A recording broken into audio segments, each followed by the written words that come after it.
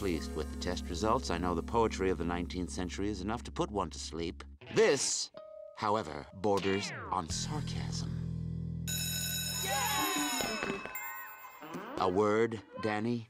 Danny, when a teacher looks at a student, he hopes to see the reflection of his own abilities. When I look at you, I see my own F. I don't like to fail. Do you?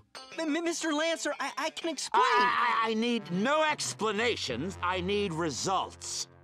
So, you know what I'm going to do? Pass me so you don't look bad? No. However, I am going to give you the opportunity to do better.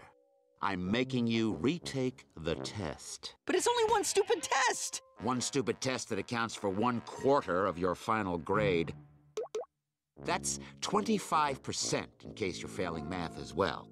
You have 3 days to study for the makeup. Get it? Got it.